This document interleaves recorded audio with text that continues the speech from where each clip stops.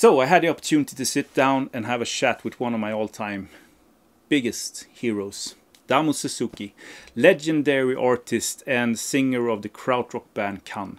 Not only that, but joining us in the conversation are Damo's wife Elke and also Michelle, the filmmaker of the documentary film Energy, the documentary about Damo Suzuki. It's like this: I've been following Michelle's project since the day it was born, and a few months ago I reached out to Michelle to see if she wanted to join me in a conversation about the filmmaking process. She was out promoting the film and it was screening all over the UK.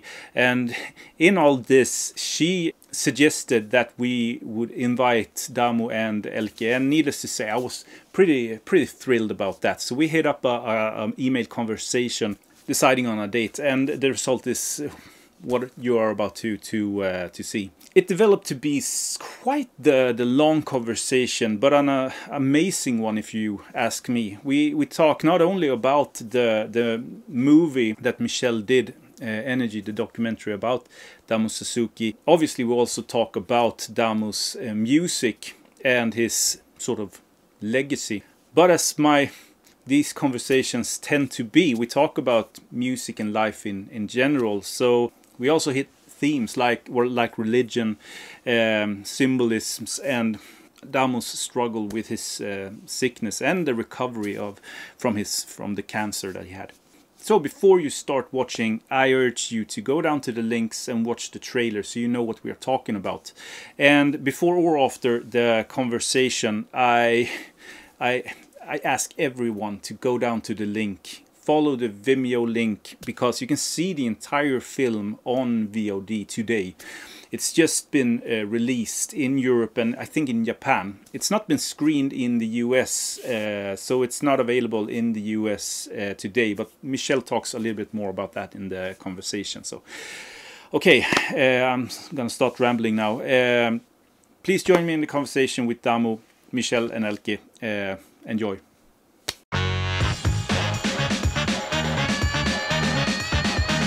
So I'll do some sort of I don't want to call it intro because I suck at doing intros, just like this being a show or something like that. But I'll start by saying like I can start now. Like thank you so much. That's fine. Thank you so much for joining me in this conversation. This is a dream come true, really. Yeah, where to start? Like, I don't know if we should do any sort of presentation or something like that. I think that few people watching my channel and finding this video online don't know who Damo Suzuki is, but maybe we should go around telling everyone who we are. Does that sound like a plan? Yeah, sure. I'm Michelle Heighway. I'm an independent filmmaker based in West Yorkshire, and I spent 5 years creating a documentary about Damo Suzuki's life story. It was a beautifully deep, intimate portrait about Damo and Elke and their life together.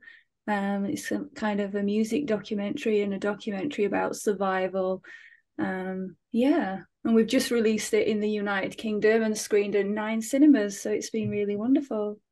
And I've had the opportunity to see it twice now through your links. It's a fantastic film. I can't wait for my buddies to see it out there in the music world. It's going to be awesome.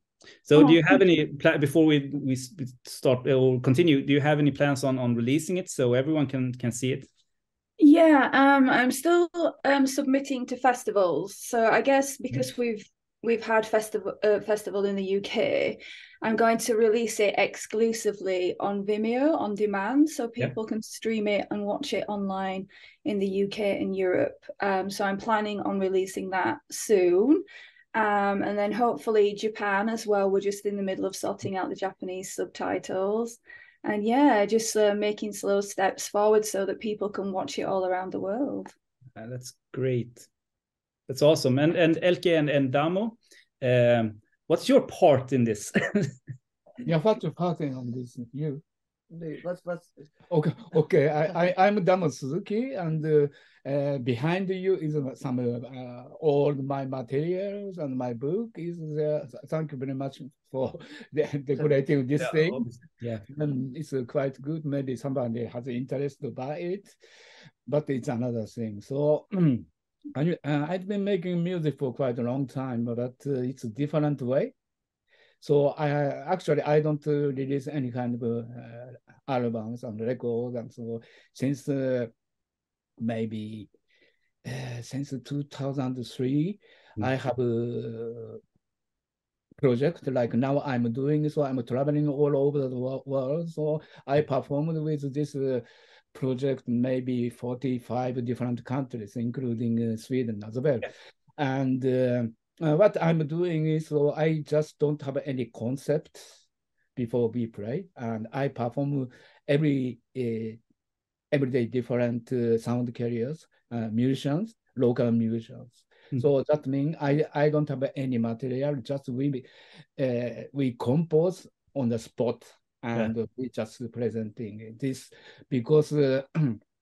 For me, this is a luxury way to make a music, because music is connecting with the time. So if this time is really living, that means, so now I compose it now together with the audience and the musician on the stage. Then it's really honestly things, and it's natural things, and I really like only this sort of music. So it's almost like if you like to eat something and you find that the taste is really good, then another thing is taste is not that good, you know. So I mean, so these are things I'm doing, and until now with this project, I made a little bit over 1,000 concerts. Oh shit! Yeah. That's quite a few. Quite a few, but there could be much more, because by accident, so 2014, I get really ill, and so 3 years almost no concert. But before I did so every year 80 to 100 concerts, and I flew with airplane maybe 70 times a year, so average. And it was so since 2003. So before I made a bit different music. Also, concept is the same before, but I perform together with my friends, musicians. So that's why I know them, and we have already chemistry. So, you know, it's already not planned, but planned so things, because I know them already. But since 2003, so I perform with only musicians I never saw before, and sometimes only 15 minutes before we start, so we meet together and we just play. And this is kind of lottery, you know, but I like this kind of skill. Yeah, I think that when I listen to music that you do now, I hear sort of a resemblance to the free improvised jazz that I also listen to. It sort of feels like you sort of approach music the same way as a jazz musician approaches free improvised music in with their instruments. I don't know if I'm right or wrong here, but yeah, sorry, but it's so okay. You say so free jazz, but free jazz it's always sound like a jazz still. Yeah, but my thing is not to sound like anything. So because we don't know, I don't know too, and the musicians also don't know what will come. And also they have all different experience in the music for creative things. Some is from heavy metal, and some is from country and western or traditional music. That's true. Even in Sweden, I performed with somebody played plant, you know, plant, flowers. Yeah, and plant make a blessing. And he and so his wife was so collecting this sound from the plant, and we performed together with this plant blessing, for instance. like that. Okay. Or in a south of London place called Croydon, and I perform together with disabled people. Okay. And also sometimes I perform together with string quartet things, and all the times, every time is just different. Like every time a different weather and different feeling you have. Also, it's just for me, it's kind of luxury. So because I was creating music in a very very natural, maybe so primitive way. I made music, and I'm happy about this that I did it until now. Yes. So that is my music is all about. So that's why I cannot tell anything about the music, because if I have now concert and 15 minutes later, I don't know what's going to happen. No. Yeah. It's a cool sort of approach to music. And Elke, you have a big part of the film too. What sort of, can you just briefly tell us who you are and your part of the film? Yeah, Damo and I, we know us a long time, and we lived a long time together when this happened. And it was from one day to the other. He was lying in coma, and he was going to die, and so I tried to do everything what I can do that he can survive. I stayed in the hospital to watch about him. Yeah, so and yes, and so we went together to through this time, you know. So yeah, it was at that time I was a teacher, and so I get up in the morning very early to make his food, because he didn't get the food of the hospital, and because I thought it's not healthy enough. And okay. so, and then I went to school, and from school I went to the hospital, first in Cologne, then in Leverkusen, and stayed with them until the evening. And then I went back and I made a lot of research because of his blood, what they tested and so. And then I made a research to ask another day what ideas I have and so. And it was I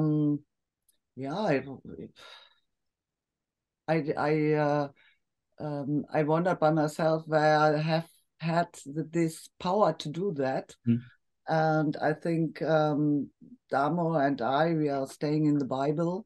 And I think then there has come a lot of power to help us to go through this time. And yes, it was, at first it was to survive. And when he survived, it was all this open Bauch heißt belly, belly, his open belly. And so that finally, after years and a lot of surgeries, he is now fine, not really healthy like before, but he is independent from all this medical stuff. He has to take some medicine against his pain, but he doesn't need any things he has need before, you know. So all this stuff on the belly. Yeah, I understand. I actually wrote, when I started to write down my questions, I started right away with writing like, okay, who is Damo Suzuki, Elke, and Michelle? Well, Damo is the legendary artist and mover of worlds, and Elke and Michelle are two strong women at his side with totally different relations. And to you, Damo, and I don't know if you agree, but I think that doing this, I mean, powering through the sickness and keeping the relationship demands a strong relationship, and doing a film over 5 years is also not an easy task. So I claim that I'm right, that you are two strong women at his side. Michelle, could you just start by telling us how you came in contact with Damo and Elke, and when you decided to do the film, that this was a film that should be made? I'd already known of Damo for many years anyhow as a music photographer and through a group of friends. And a chain of events occurred. One of Damo's sound carriers passed away, and that was actually my friend. And as soon as I found out that Damo also had cancer, I found it quite unbelievable. And I had met Damo a couple of months before at Hebden Bridge. He'd done a gig there. I was really inspired by Damo. And I just thought initially I loved Damo because he's an outsider artist. He's like very organic.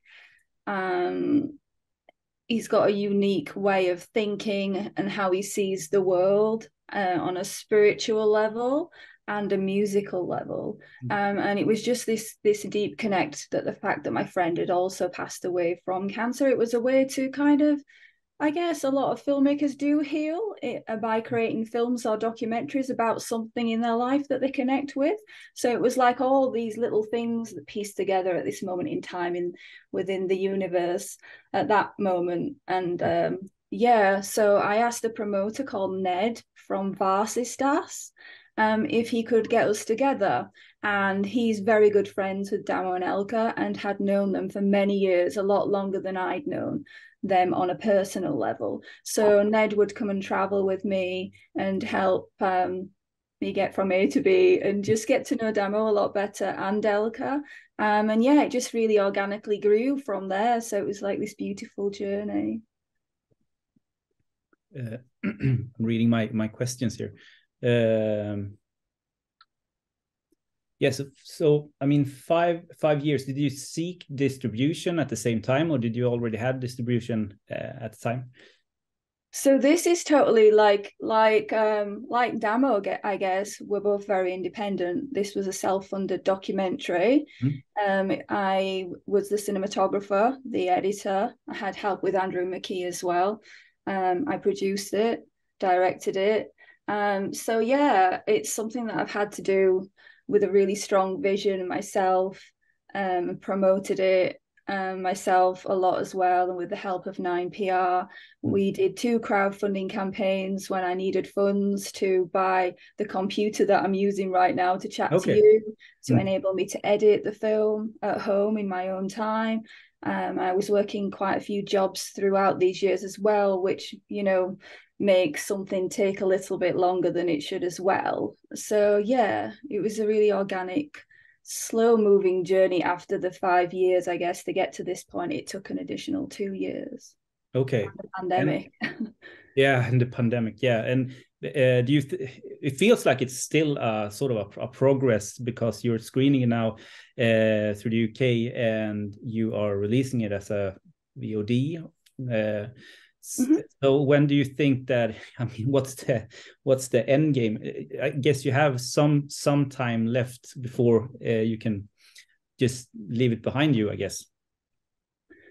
Yeah, I guess so. At the moment, I'm just really having fun promoting it, getting it out there. It's been lovely interacting with everybody that's been able to watch the documentary and hear their feedback.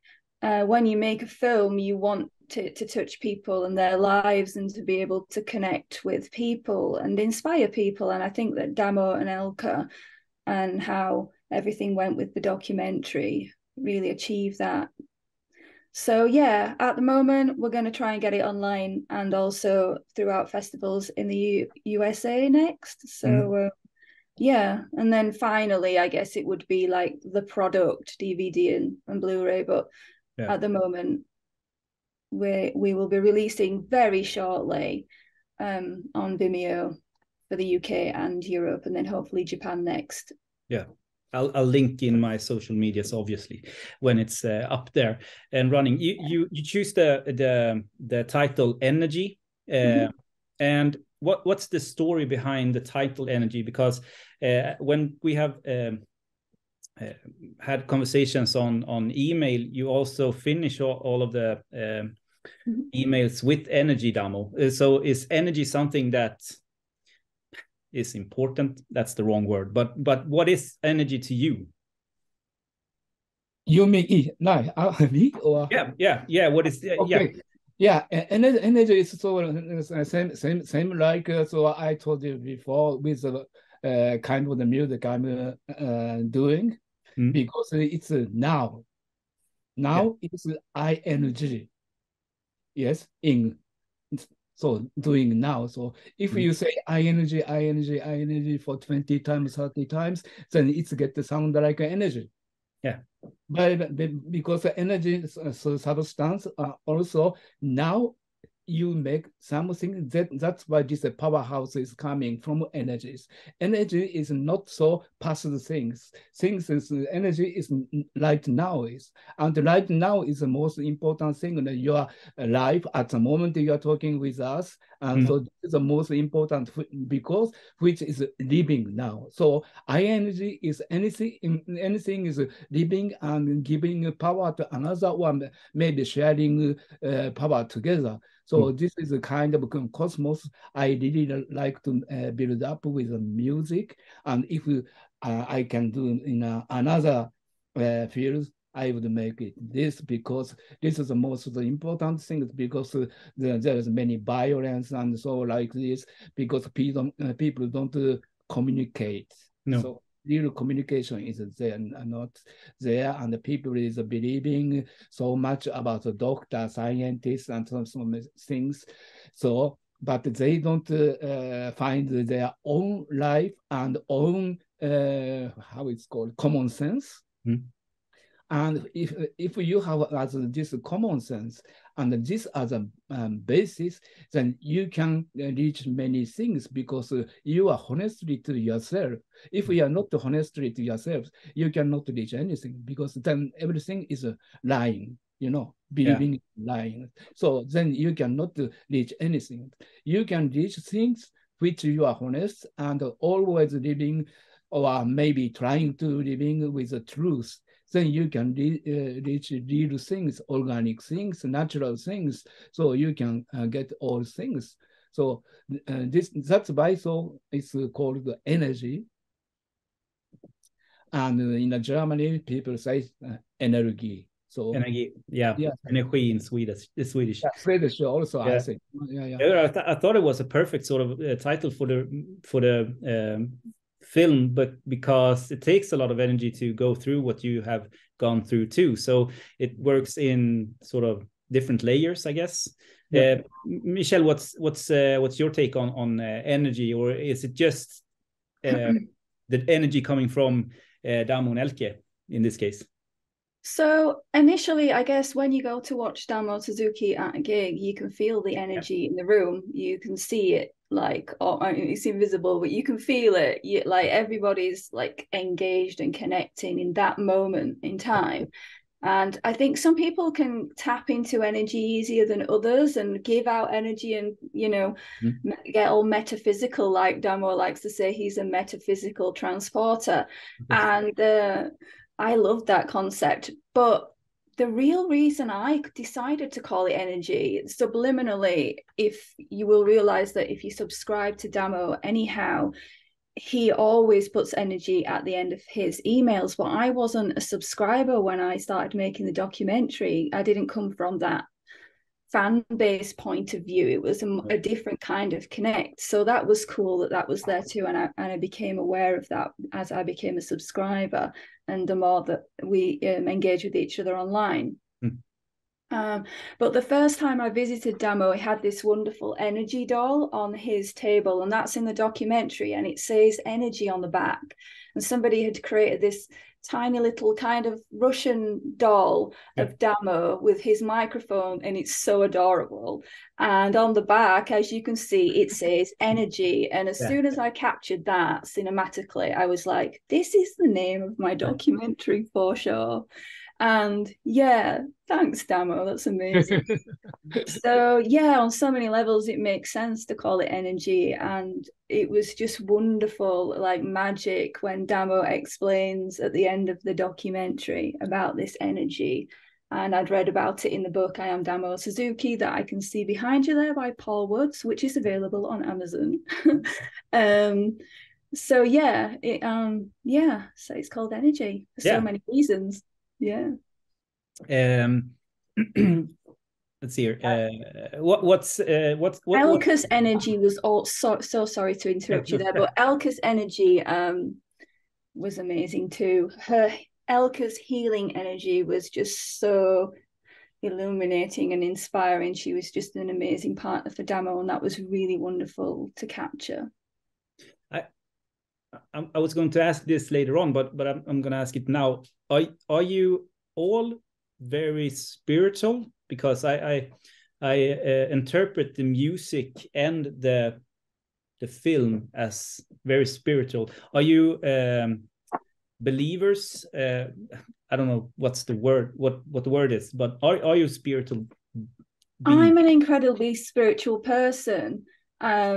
On so many different styles of levels. Like, I believe in the power of the universe and all kinds of different concepts. But it was really beautiful to be delivered the more biblical concept through Damo and Elke and their faith and the encouragement that they were able to have to get through their journey from reading chapters in the Bible, which I've put in there subliminally on the laptop, or seeing the book there. Damo talks a little bit about the power of the Bible and believing in God, in a creator that is there to help you if you need to tap into that. And I think that Damo taps into that energy, and Elke, quite a lot, and I guess that's why he's like a powerful, resilient life force. I think it's important for us to understand that we have this strength and power within us to survive when things get dark. You know, the light can come back. And I wanted to convey that in the documentary. So I'm really glad that you felt that it was a spiritual documentary. Yeah, definitely. And I noticed there's a frame or a picture in the documentary where you have the Bible and a clock, I think, like I don't know what it's called, a clock. Your little little stopwatch that Damo has, silver one. I studied semiotics at university, and I always found the study of signs and symbols in film really interesting. So as a documentarian, I was able to pick up on the things that really represent Damo and the power of now and time, you know, this like limitless thought process that he has. So I love to put that there, and if people want to take it in and soak it up and feel it like you did, which is really cool. To me it also works in two levels, because in one way time is now, but in another way I feel like time is running out when you are sick, or when you are getting older. Time is running out, but you have your faith in. So it was a strong image, in my opinion. So how important is your faith and God when you create music and in your relationship also? Yes, sure. So because most important thing that every person is protect your house. So your house is your spirit and body. So if you are not able to protect your house, then you cannot get the truth. So, and also this is our mission eventually, so to know the truth in our life, your life too. So everybody must find their own truth. So then Otherwise, you are walking in the darkness and you cannot see anything. You should get really good eyes from really believing in a God. And so you told before about spirituality, but I don't like this word spiritual things, okay. because spiritual things is you are getting all kind of religion and all kind of beliefness in a one pot. And this is not so, because there is only one creator of the human being and this world exists.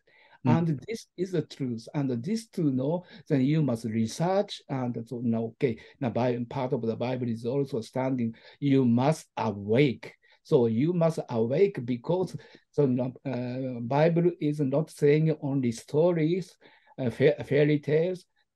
So parallel, so they are writing prophecy.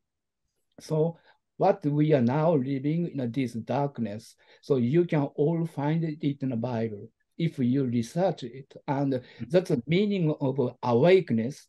And this awakeness is important. Through this, you can go your way and you find your things which that is important, which you never saw before. But it's like a puzzle playing. You can see a little bit, and then now, so you study a little bit. So then you can get the whole picture of truth together, getting it together. So maybe one year before we knew so a little bit about the Bible, now we know much more, because we are awake and we are just interested to research. So because without this, you cannot be any kind of so things you can reach. So I don't know. I was in Sweden, and that time was before 70s, and maybe people is different now. It's been all over the world. The people is not so much interesting to talk about Bible and God, but still, so many people is now waking up and researching the Bible, because it's very important. Yeah, I think that we still have a pretty strong sort of Christian following here in Sweden, and we cherish the church. And I hope you don't get offended when I say that I'm not a believer of God or religious in any sort, but I've always been fascinated with religion, and especially I think a little bit envious of something to believe in, because I don't believe in anything bigger than myself. So I have nothing to really climb onto when crisis hits, if you get what I mean. Yeah, would you say that you're resilient though still, or not? Would you say you're more resilient than the average person, or less resilient for that reason? What's resilient? I'm sorry, it's my able to overcome obstacles, overcome something, like if something very dramatic may be happening, would you easily overcome that? Or no, I crawl up in a bundle and scream for help, I think.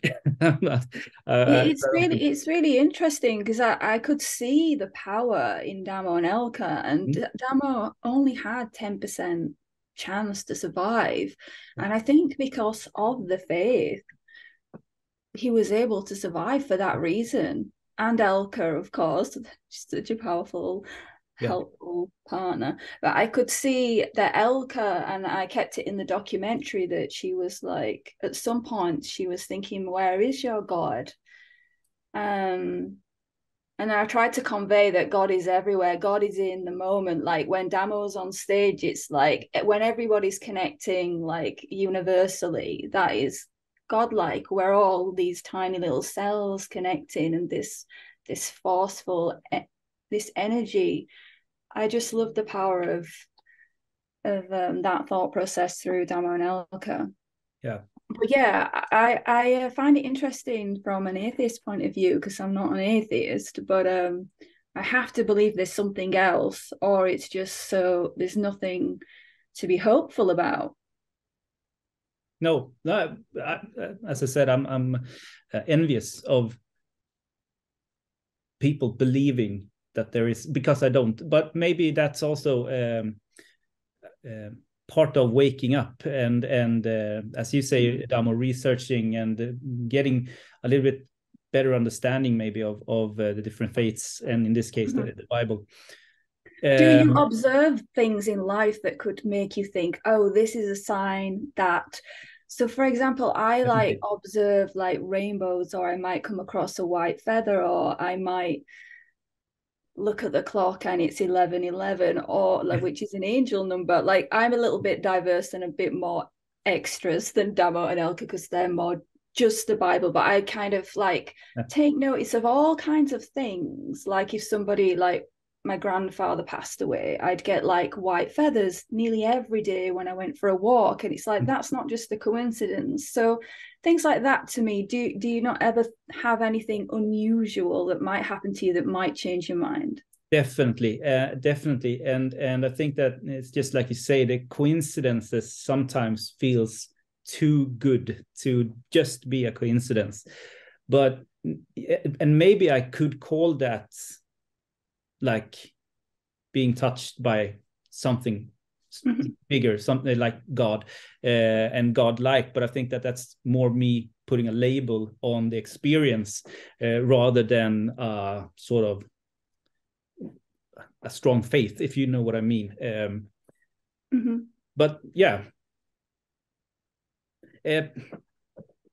I'll go to the next question. Were there any point during the filming where you, Elke and Damo, felt like Michelle was getting a crow just hit my window? Sorry, that really freaked me out. No. A crow, did you just hear him? It was like a big stone. Shit. That was a sign. No, it wasn't really, but it was weird. Maybe. Sorry, what was the I have my cat. Okay. Yeah, but were there any time during the filming where you felt like it got a little too personal? Did you feel like it got too personal, too much into sort of into the safety of your home, if you know what I mean? I guess that's the question for Damo or Damo Elke. and Elke. Yeah. I No, did you feel like? So I think it's not. So I didn't care about anything. You can ask Michelle as well, because it's her project. She can find something so out of me, and so it's you know, I mean, so creativity is like a universe. So she could make anything out of me, because so for my message was, so there is many people having so heavy sickness, and so from this documentation, if we can help some people from weakness and get strength, then I think it's okay. So, and I think this is a message of the whole film. It's not kind of music film that people maybe wish to see music film, but it's as you know, I told you, so my music is a different field, and so only life, and so, and this is fact that I was so really sick, and I operated 40 times in these 3 years. And even during this, so between the surgery and the surgery, I made a concert as well with amazing, with many handicaps. And this is a whole things I can remember all of my life. And this is a hard point, but still I could have hope. And so it's almost like, I don't know if you have interest to maybe read one part of the Old Testament, Job's stories. And this is the things which really is inspiring, and I was living like that way, and it helps me a lot, and in the future as well. So I'm 72 years old. I mean, not looks like so, but 27 is no more. But I don't feel like 72 years old. No, because I cannot see myself all the time. If I see myself, oh, so something is wrong, you know.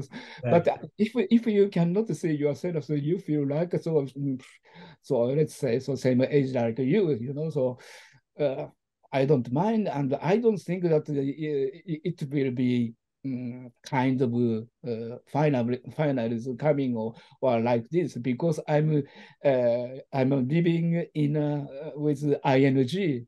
So that is always extension, and never giving up for any kind, not only sickness, every kind of things. So I think living in the power of now for Damo has also kept him very young, and also engaging with younger people, you also say. But I think the fact that you've always continued to do the things that you're truly passionate about, which is something which is hard to attain. A lot of people go through life and they barely do what they really love, and before they know it, time has left us.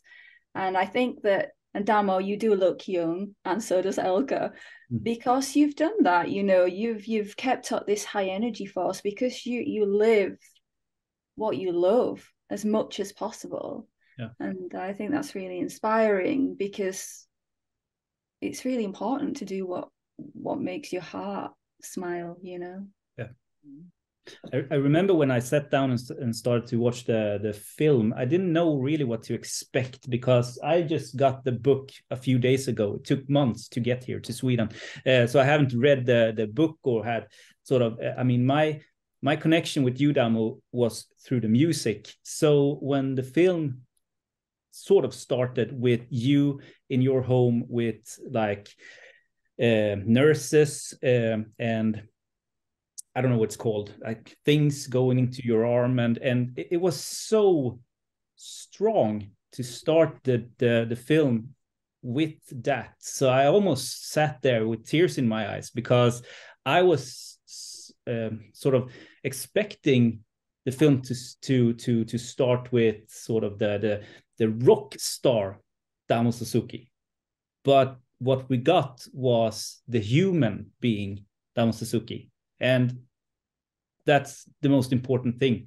I thought that was beautiful, and I mean, the film is mostly about that, I guess, the human Damo Suzuki. Were there any sort of, I don't know if this was a question or just a statement from my side, but were there any sort of, did you think anything of it when you started the movie like that, with one of those scenes? Initially, actually, when I was putting the structure together, the first ever thing you would have seen would have been the Hickman catheter and the nurses around. And after a while and a little bit of feedback from other people, they thought that would be too much and make people kind of either afraid or I don't know. So I decided initially it does start with, you know, who Damo is, what he's done, how many years he's been performing, and then you see little clips of him in the past. And then it does go to that, because that is what was happening, and that is the story we wanted to tell. We wanted to inspire people, and I wanted it to be as real as possible. And I felt extremely privileged that I was able to capture those personal moments, and Damo and Elke trusted me to be there, and I didn't get too intimate, you know, only I felt I had to be really respectful and careful of what was and was not available to see. And I think that it's just been done really carefully by myself, and I think that I know that Damo and Elke are happy with that. I did show them throughout the narrative structure, lots of different rough cuts, and yeah, I'd never do anything that would, you know, upset them or anybody that I work with. I'm so respectful. It's just a huge privilege as a filmmaker to be able to capture and connect people with people on that level and mirror people and moments and situations universally that can connect with other people and they can tap into. So it was just great to plug into their world and create this documentary. Yeah, I can add that we trust Michelle, and it was like, yeah, I think we have got friends in this time, and it was also a lot of humor. We laughed a lot together, and yes, it was like yeah, no, a friend is at home, and so it was so this for me, I'm not used to be on camera like Damo. For him is more natural, no? Yeah. Oder? Yeah, natural, like, so Big Brother is watching at me, you know. Yeah. So. No, yeah, I mean, but that's true. I mean, you're. I mean, Misha is not a Big Brother. Misha, small cat. You know? No, small cat at home is watching at me, almost like this. So that's why I didn't care about who is there, you know. So because it's not natural. So if I too much taking care, you know. So yeah. So our cat was so really so lovely and stay cool. So that's why we did it like this way, you know. So and we trust the cat, no? Yeah, because before I gave her so really good food. They did. They were so kind to me, and they made very good food. But yeah, I guess my as a filmmaker, it's important to have a good relationship and with people that you're working with, and we were just so organic and just capturing the moment in time. Almost, I tried to make the camera invisible and just tried to just have the camera there and then just work around what's happening in that moment in time. A lot of those moments were like that, and then later on, like I get a chance to look at all the objects in the home and things like that. So yeah, it was really lovely. We were all really great friends, and we still are now. So yeah, and I think you can feel that in the documentary as well, this genuine connect, which is different from, you know, sometimes when, you know, I think it's nice that it's so independent and we didn't have a crew there with lots of different cameras, and it's just me and my camera. Yeah. Like I love how you frame also. Sorry, what? I thought it was funny when Damo said like a small kitchen. There was a scene in the documentary that we actually deleted where we talked about Damo's name and how it's pronounced, and the fact that Damo changed his name was quite interesting. And he did describe how you're born and given a name like a small kitten. It reminded me of that phrase, and it was important for you to change your name, Damo. Which wasn't in the final cut, but you could explain to us why you changed your name if you wanted to, Damo. No, it's not necessary. So because I have now another name. Another name? Yes. So I have so much names so that I cannot remember. Okay. You'll have to reveal the new name now. Yeah. So my name is Jonas. Okay. Awesome.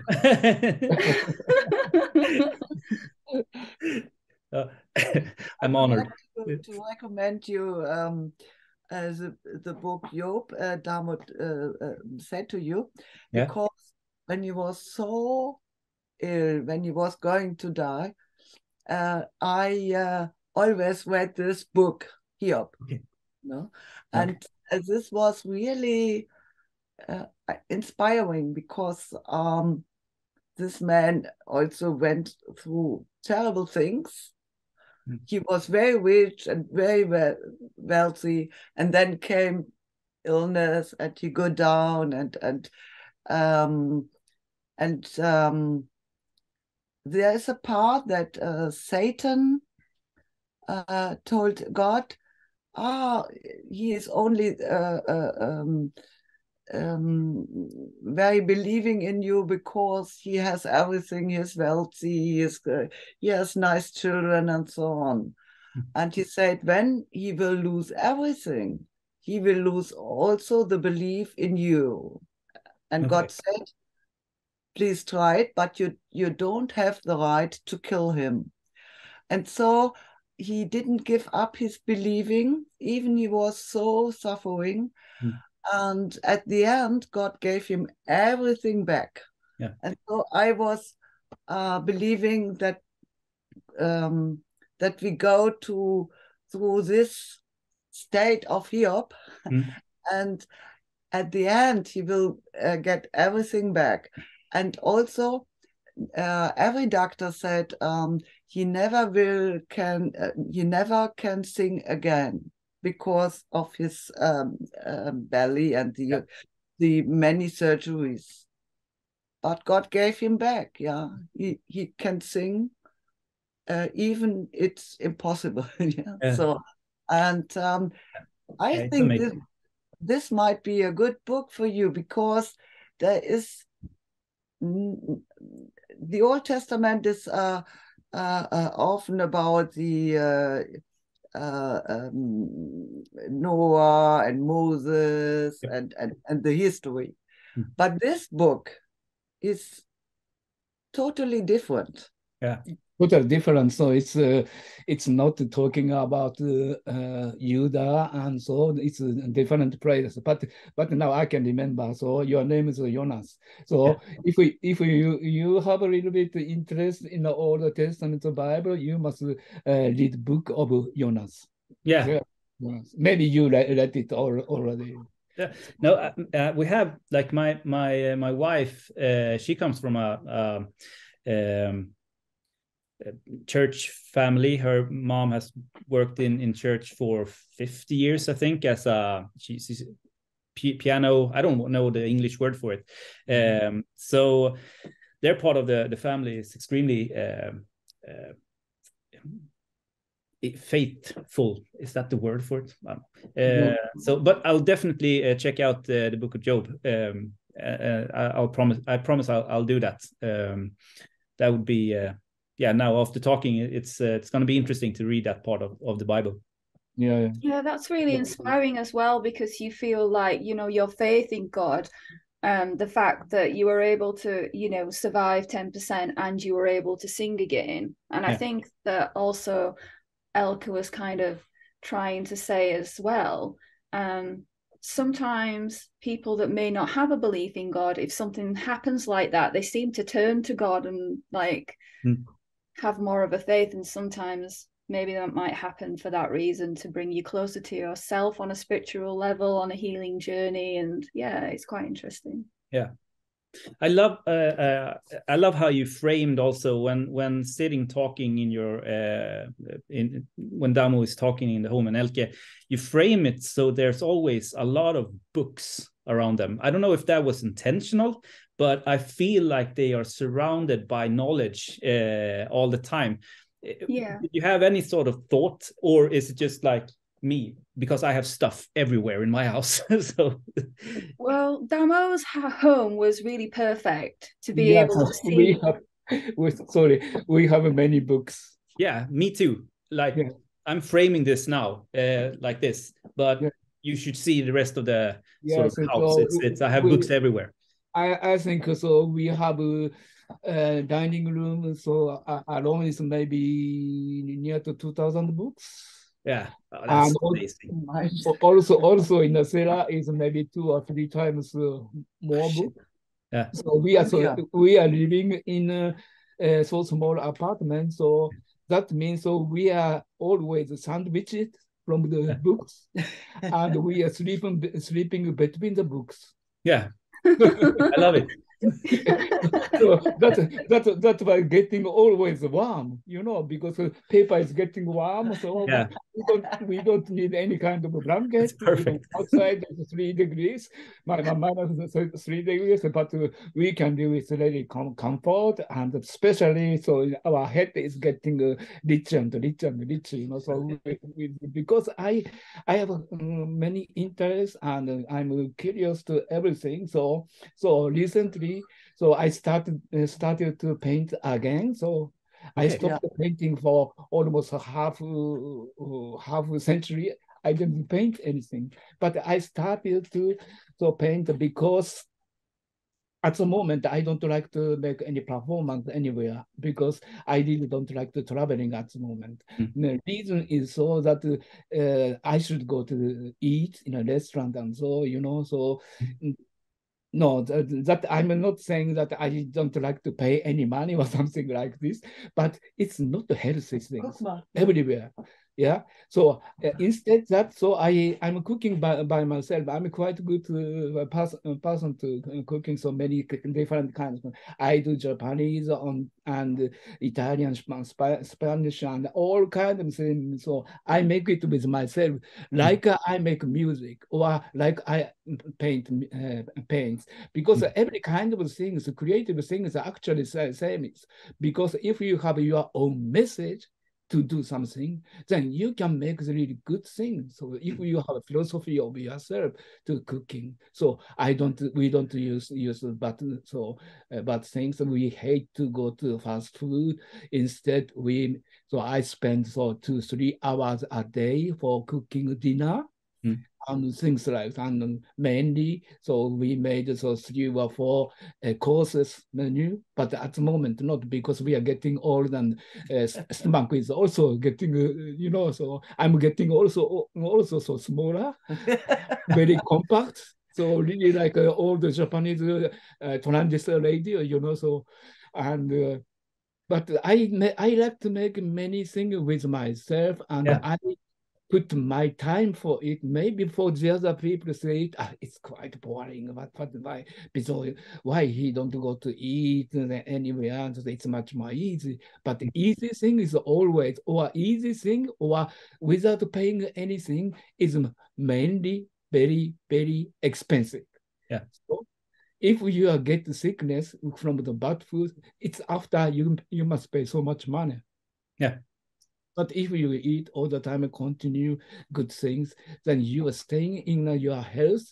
And that means, so everything you get from your mouth is also substance in your body and going to brain too. And also, if you ate creative things, then you are getting a creative person too. But if you take fast food, you don't think so much thing, and you get damages, and you know, so you are getting like a zombie. So you cannot do anything. But if you do anything creative thing with yourself, so okay, I cannot make knitting pullover or something like this, you know, with a nice Scandinavian style. So you know, but in a positive field that I'm interested, I can get into it, like a cooking, painting, also music. Maybe I have something else too. Then I like to make it by myself because it's really fun. Because everybody is unique, actually. Everybody is unique. But majority of the people don't try anything to create themselves and to find a new field which he can do, or he have many interests and development interests and so things, and they don't do. But actually everybody can make so many things because we have 48 billion brain cells. So everybody can make something.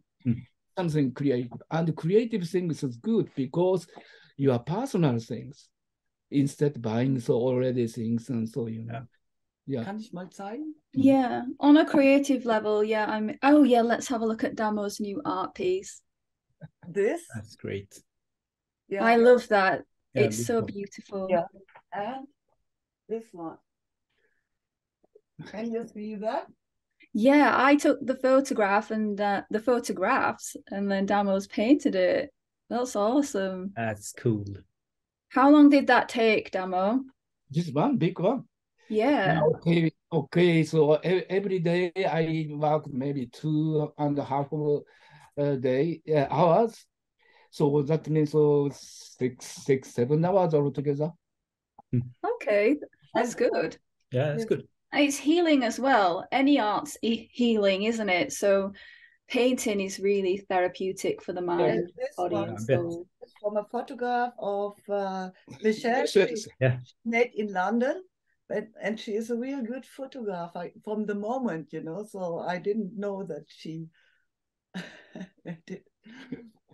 Yeah, I took a lovely photograph. Elke bought some really unusual goggles and the hat. It was really cool. It was a fun day. Yeah. Looks awesome. It's like steampunk almost. Yes. But yes, your question about the there's so many books, etc. in Yeah. Damo's house. I wanted, as a filmmaker, to be able to soak up the entire essence of Damo Suzuki as much as possible. Yeah. So to be able to get all the different, like there's lots of different images of all the different styles of books he reads, so that if people want to engage more and learn more about, you know, the mind of Damo Suzuki, they can buy that book. Yeah. So yeah. I like the image because it reflects on you guys being through the film. You seem like highly intelligent people surrounding yourself with the voices of other highly intelligent people. But in another way, you talk in the movie about, or film about, being unique and creating a unique artistry or music. How does that sort of work together with all this input from other? Do you take input from other when you create your art, or do you try to make it as just a clear sheet? Yeah, mainly I don't make any kind of plan. So I plan. Then forced to have any kind of destination. So I really don't like to have any kind of destination. So if I travel all through Sweden, so then let's go to this place and this place, but if I like to stay, then I stay so long. Yeah. So because anything is coming that you cannot see in the future what's going to happen. So with the painting also, anything is happen. But if you plan, then you have a certain kind of goal. Yeah. And this goal, I'm not so much interested in. Most important for me is interesting thing is during the making of music together with another people I never met before, and 15 minutes before we came together, and together we are making not words, but we are taking a conversation and to understand each other and getting together one form of the music, and this to share to the audience. And this is one side. And the painting and the cooking is also, you have some kind of, maybe for cooking, you have an apple and something like this. And before, so first I think with this, I make so kind of direction. But suddenly I got the idea, if I mix with this one, then taste is good. Then I make it so. So I don't like to have any kind of end the product, because cooking also, painting also, during this moment you are doing is really, really interesting than product itself. Yeah. So you are so free with this moment. And you can go anywhere. You can go with a paper and something like something another things getting together, and it's many different ways you can meet, and then okay, I take this, and then the next step, then I can take this, and you can go to many different. Maybe so it's not a test like which you thought like beginning, but this moment I'm doing is for me is important than itself, but maybe it's getting better. It's really getting better. So because you're spending your worthy time for this thing, creative things, it doesn't matter any kind of creativity. But if you have own philosophy and own ideas, then you can go anywhere, and it's unlimited. That's a good thing in creativity. Yeah, I think we're all made of energy, and we've all got chakras, and we either have blockages or we're unblocked. And I think either way, you attract people that you need in your life. And I think on an organic level, working with Damo and Elke, I was able to connect with them and gain an understanding of how to like utilize my energy and the power of now, the power of creativity, and the power of just being really organic.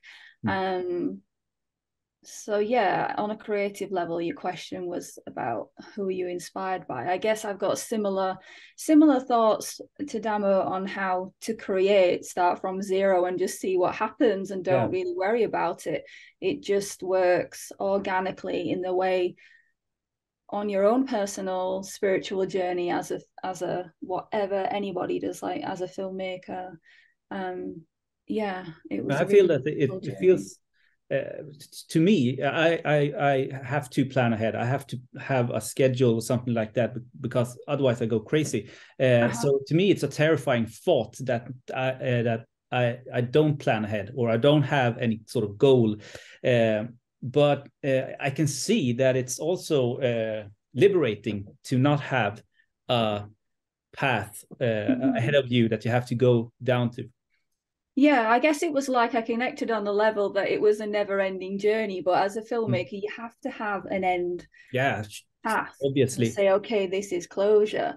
And there were times when I had to really be mindful and not let myself become overwhelmed by the amount of time it was taking.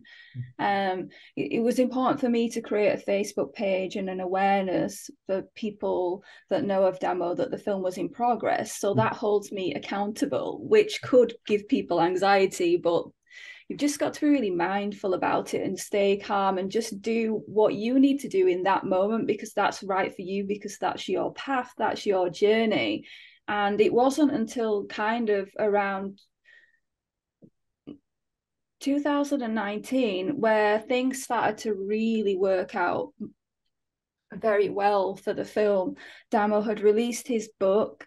I'd helped Paul get images for the book. He also helped me get images as well for the film, and just things just happened really organically, like by magic. Damo would say, could you help me find the person that drew this? And then I'd find Juan Barabani in Buenos Aires, who then did our animation, which was not done until I had the seed of the idea 4 years before. So it took 4 years to visualize that and for it to come into fruition. I just love that, the fact that if people rush things and think, oh, I want to make this in 12 months time and then it's done. I think with a documentary, time is so important to give you this beautiful journey. It's more rich. Yeah. Have you always been like this, Damo? Sort of in art, not planning ahead. When you did these, recorded these records, did you have the same sort of philosophy about arts and life as you do today? Yeah, if I say so, maybe it's not true, but anyway, so one thing is so sure that I'm quite a lazy person. Yes. Okay. So that's why I didn't like to repeat anything. So I study, so mainly band is so going to studio and maybe before compose and playing this one and so many times. Then they recorded it and then go to tour. And this kind of so circles. It's not my thing. So So when I did this with Can, also we had that luxury. We had own studio. So okay. yeah, that's why so we can record it 24 hours a day. So so but mainly so many because we got money and we investigated only for studio to create things. But many bands had the money and they bought a good car or bought a house or something like this. But we invested for future creativity much more to find maybe secret of the music or something like this. So that's why that time too that we didn't have any special companies. Oh, I did this one. I did this one. There was not. All people came together and they took their part of it. And so how it's this album is done is like this way. So before too, also when I was making music on the street before Cannes, so I was a street musician, so busking around, so many countries in Europe, and this time also I didn't have any pieces because I couldn't have any, and yeah, and this time, this time it's in the Copenhagen 1969 or something. Ah, cool. And that time also, so I didn't make anything because I had not all 6 strings on the guitar. No. So I was so poor that I cannot buy strings. Yeah, new strings. So I performed together with only 3 strings or 1 string sometimes, and I should do anything which I have as an opportunity to create something. It doesn't matter if I have many or if I have a small bit of things. For any kind of a situation, I have to survive. So I was trained this one as a street musician and so. And this is quite always like this. I don't have so much ambition to do anything, but if somebody comes with a story or something, then if it's so fitting together with me, like Michel did, and then and then I do, so I don't have any kind of so complete. So maybe I cannot build a good house, If I build the house already, it's a horrible. So so I like to get this day this and next day this, next day this. But with the music, you can make painting. You can make because you don't have to take any kind of responsibility. So you can do anything what you like. So that's why music and the painting and so filmmaking is a little bit different because it's kind of only process you cannot do is because people must see product. So totally different, no? But the painting and the music or cooking, so yeah, it's not life shattering if it doesn't work out. Or but in the film you say that you don't feel like a part of the krautrock movement. Has that changed over the time you were filming? Or are you still? Is that sort of still your opinion that you weren't part or aren't part of the krautrock sort of? That is maybe from the very beginning. It's like this because I don't like to get in a categorizing. So because music is an own universe, and for me, it doesn't matter if it's free jazz or heavy metal or any kind of thing. It's the idea of the recording companies or recording shops because they can sort out.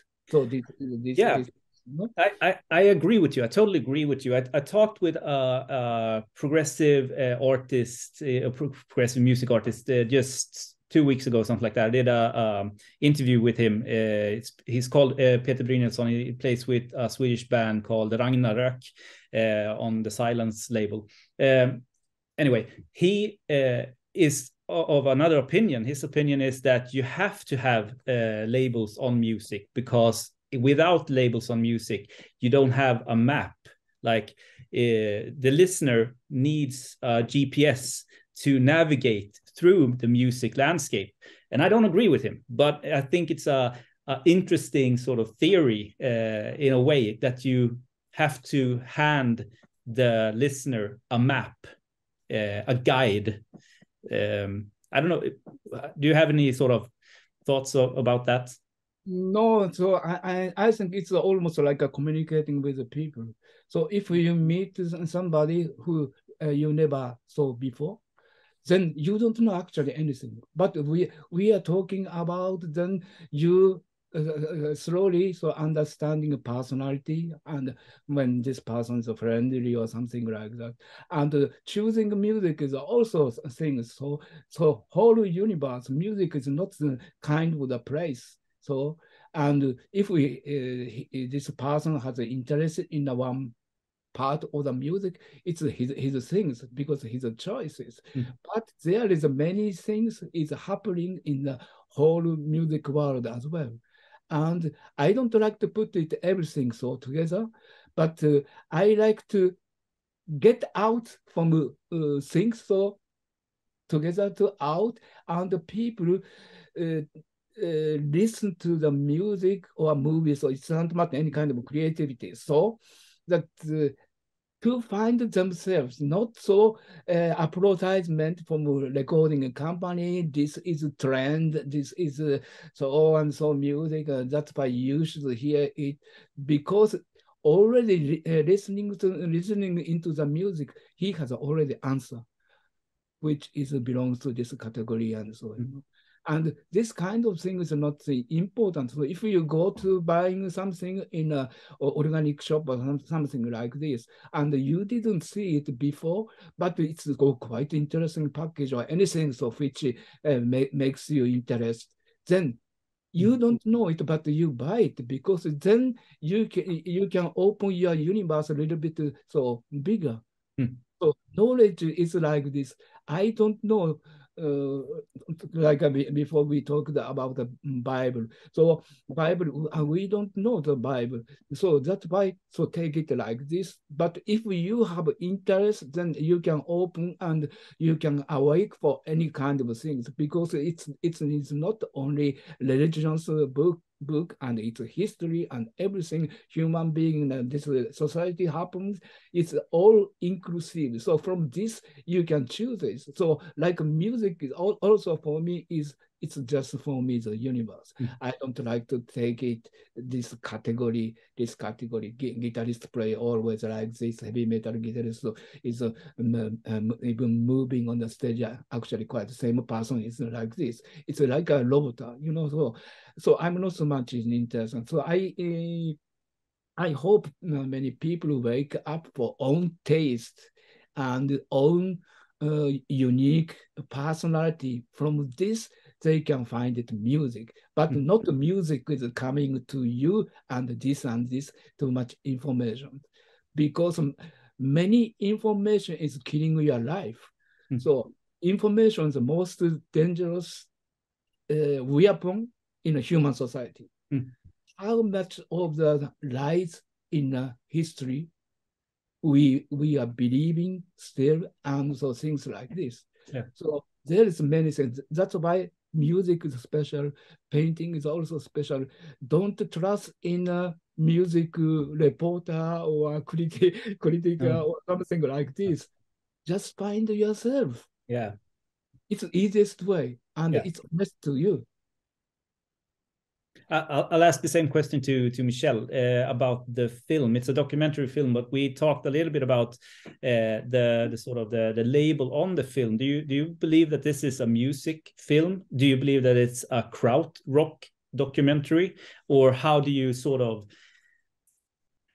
approach the I film? probably have two polar opposite answers for that. Like sometimes if people are lost, it's important to give them a label so they can connect, or if they need a label to learn more about themselves, if they're similar to other beings that might be given a label professionally or on various levels, musically or psychological levels. Sometimes, you know, it's helpful to have a label. With the documentary, I haven't really thought about. I'd say that it's the human genre. It's a human documentary. It's a deep, intimate portrait. Yeah.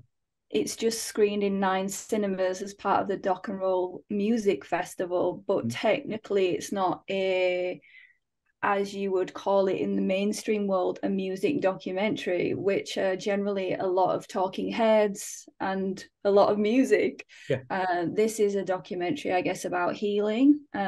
It's universally about all kinds of things, so you can't really label it. I just call it a human documentary, healing documentary, but it, you know, it's about Damo Suzuki, and he's a musician. It does feature lots of music. It's part like road trip as well after the healing process. So yeah, I don't know. People can call it whatever they like, you know. Like it's up to them. Everyone's different. They've all got their own ideas, so they can put their own label on it if they need to. Yeah, that's why I told you I have many different names. I get this now, Damo. I get this now. Also, Damo, the photograph that Elke just showed us, I've seen that a lot online, and I always wondered who took that photograph. Can you remember having the photograph taken? Was it your own camera and you asked somebody to take the photo?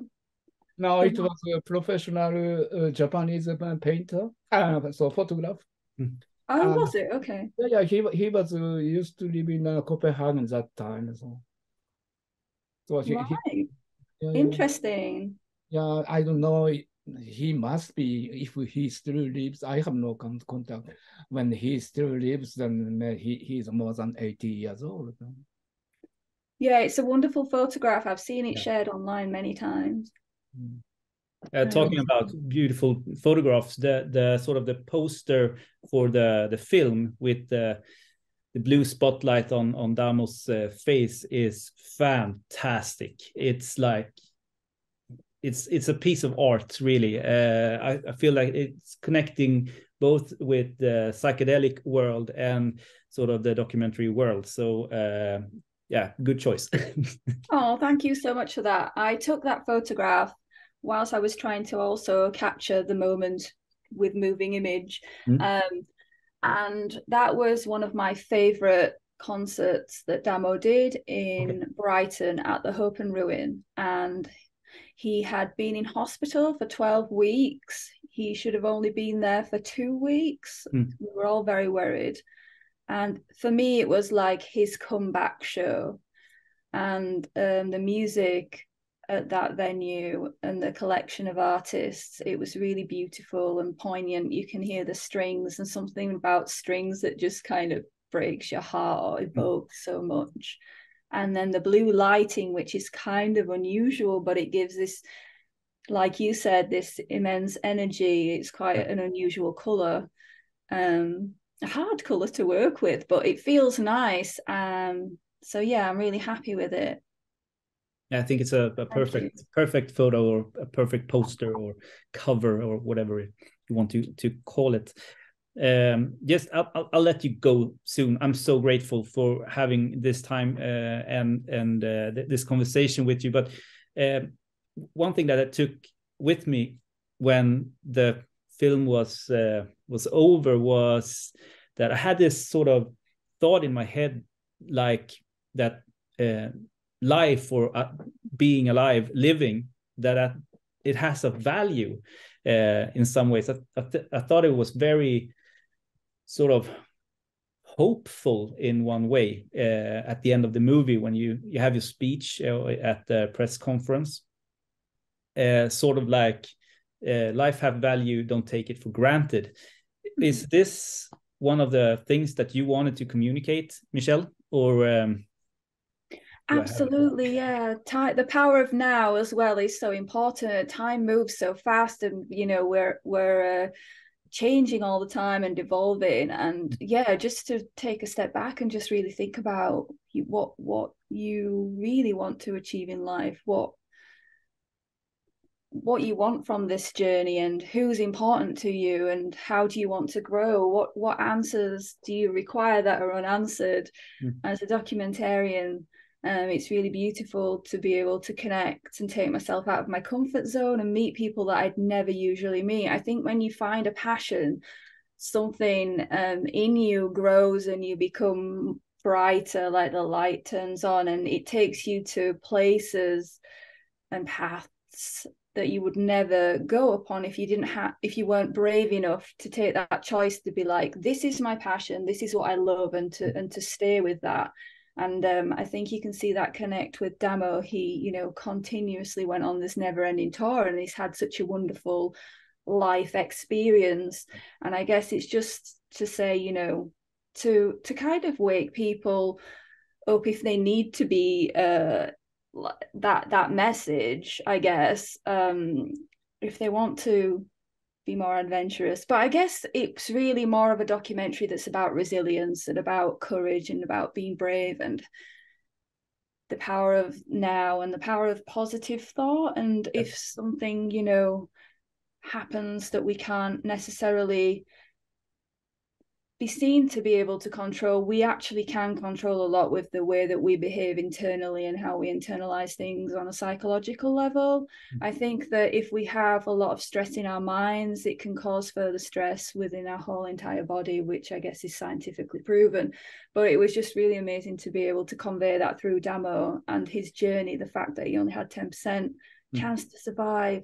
And just, lots of universal things like the music as well, and love as well. I had you talked about the fact that I had lots of images of things around the house, and there was that little poster like, what are you looking for? And then I cut to Damo and Elke looking at each other. We're all like looking for our other half, to like connect this with somebody, our soulmates. It was like I wanted to put as much energy and as much human concepts in there as possible that we could all connect to on different levels, no matter who we are or what kind of life experience we've had. There's something in there, hopefully, for everybody. Yeah. Great words. Thank you. Thank you so much for watching the film with such detail as well. Man, I've been following the project since you sort of announced it on Facebook or Instagram. I don't know which of the channels that I went for first, and I remember the Kickstarter campaign also. Somewhere I got in touch with that it was coming. So I mean, I've been really anxious of seeing the result, and I was super pleased. I mean, I couldn't ask for a better sort of film about Damo Suzuki. As I said before, I think that if one thing you really get the humanity of the artist in this case, and that is so much more important than anything else, in my opinion. Fantastic documentary. Thank you. I really appreciate that. And it's quite interesting you mentioned about the crowdfunding campaign as an independent filmmaker, to be aware for other independent filmmakers that if you do really well and you do promote that campaign, it's not just helping you gain the funds to create the documentary, it's also spreading the word that the documentary exists. So that was really powerful in itself, that helped me, be able to reach more people that love Damo. We could have we should have a discussion just on filmmaking, because I love it. I have a small background on filmmaking also, but you are right. It like a marketing tool. It's a no-brainer to do one like a crowdfunding project. I think that the Zappa movie that they made also started out as a sort of crowdfunding, and a documentary on free jazz, for example, also. So it's really good tool I believe. Yeah, it's so helpful. A lot of musicians use it as well. Yeah. The world's changing now, and people understand that if they've got a crowd and they can connect with them, that they can release things independently, and that's really powerful. So yeah, it's interesting that you say, because I talk about, on my channel, I talk about vinyl records. I'm a vinyl record collector, so I shun away from streaming and stuff like that. I'm obviously in love with the old format. What does vinyl records mean to you guys? Do you have any sort of connection or relationship with the format of vinyl record? Not really. No, I didn't believe that either. Few have of the artists that I've talked with. Yeah, I have a few, but I don't listen to any music. No, okay. So yeah, it's so. But for me, it's always like this. So if I paint, I don't see any painters painting. If if I make movies, and I don't watch at the movies. So if I made a music, so I don't hear any music, only classical music, but it's not the vinyls or the type of CDs, you know. Yeah. So that's we did talk about it, Damo, that we do love product though. Like, you have some really beautiful product in your house from the Damo Suzuki network. Like, it's lovely to have something to hold on to look at visually and look at images, and I love that. To have the ability to still do that's really important for me. I am aware that people generally just do everything on the internet now, but if I'm really a fan of something, then it's nice to support the artist. And like with Damo, people love to buy his product because they were there in that moment, at that venue, in that year, in that country, and that's even more special, I guess. Yeah. And it's haptic, you know, so I need always something to have in my hands. And I think computers always, you do everything with that, you know. A CD could mean a film, could mean a mathematic program, it can mean business, and you do everything. And this is too much for me. I need books. I don't have any ebook reader. I don't like ebooks because I have it to have in my hand, and I have to mark it, and I have to know where it is, and not looking in the computer where's the book, you know. So this is nothing for me. And it's so dangerous for the common knowledge, because I can put it away and then it's forever has forever gone. Yeah. But if I have it in my hand, I have a lot of books. They are not any longer available, you know. So so I think vinyl, and so this is, you know, in your underconscious, this is music. Yeah, sure. And I have a vinyl. Yeah. You connect directly what kind of product, and you are very clear with that. Yeah. If you have something in your computer, there's everything mixed, or the streaming and copy. Maybe you have some.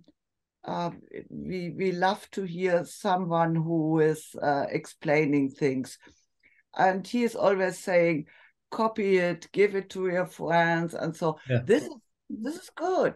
So it's more of a human experience. It's important to be able to literally have something and hold it in your hand. Or like, in today's society, everything's trying to make us not human anymore, not going out for a walk, seeing the sun, and using everything everything in a small box, you know. So everything in a small box. It's not my world. So, you know. Yeah, it's easy to connect with something if you can hold it, and you've got it there in your home to see it and remember it. Whereas it's easy to forget something if it's something you've looked at on the internet, and especially with books as well. You know, it becomes habitual if you can read that book and highlight pieces. I'm a bit naughty. I like to color things in just to remind myself, and you can't do that if it's not a physical. No. Yeah. I also think that streaming services, especially, I don't know, music-wise maybe a little bit, but especially in film, I feel that these big streaming services are stupefying sort of the audience or people, because like Netflix, they decide what we can see. Yes, of course. And it's often, I guess, based on their own productions and or the most grossing or highest grossing films. With that being said, it's just idiot stuff on the channel. So you don't sort of educate people anymore. I don't know. The Swedish government, we have our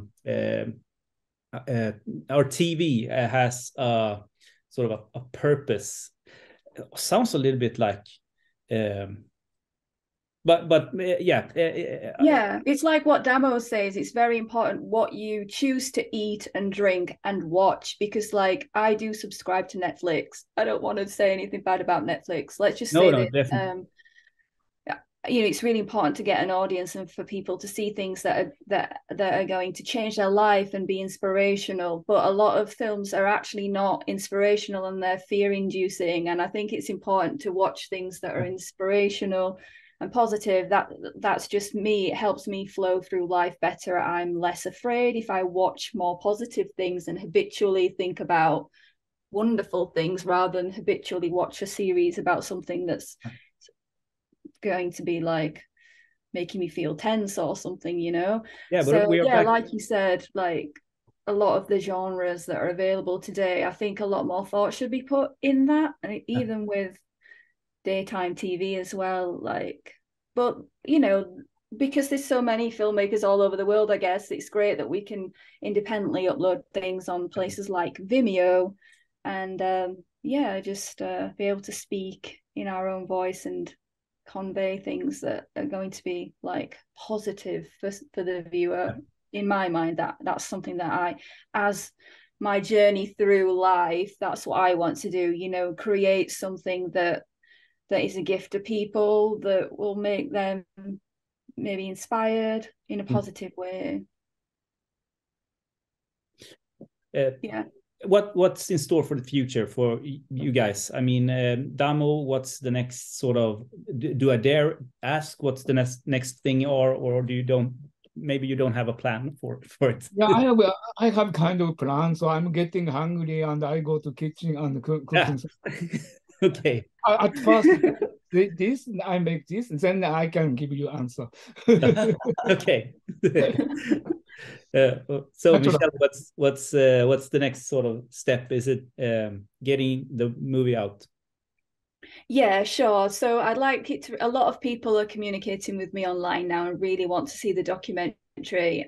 So in the next few weeks, I'm going to try and have it exclusively on Vimeo for the United Kingdom and Europe.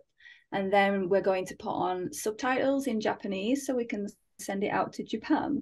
Then we will be submitting to festivals in the US of A, so I can't release it exclusively online yet, because I wouldn't be able to submit to festivals because there's all these rules.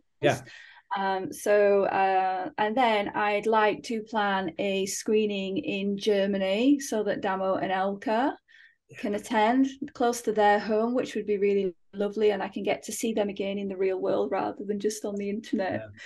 So that will be nice. And then later on, finally, we will release a beautiful product with a booklet and photography and things. Hopefully I can raise funds through the online streaming to be able to do that. So yeah. Many plans. So that's the current plan. But first, so tight schedule. Oh, it's not. Yeah, I guess so. Well, it sounds like a fantastic sort of future ahead. It would be awesome to. I have to check for the date for a screening in Germany. I mean, I can. Me and my wife could jump in the car, and we would be in Germany like 5 hours drive, something like that. So, but I don't know. Cologne, is that far down in Germany? Yeah, so anything like 500 kilometers from Hamburg. Okay, okay. So it's like okay. I'm going to Stockholm tomorrow. It's 500 kilometers to Stockholm. So yeah. So it's like going to Stockholm a little bit further. Yeah, but it's not so cold. No, but it's not so cold, no. And the street is much more huge. Yeah, here. yeah. Than in Stockholm. I'm going to Old Town in Stockholm. I'm doing a. It's a beautiful place. I know, Gammelstaden. Looking forward to it.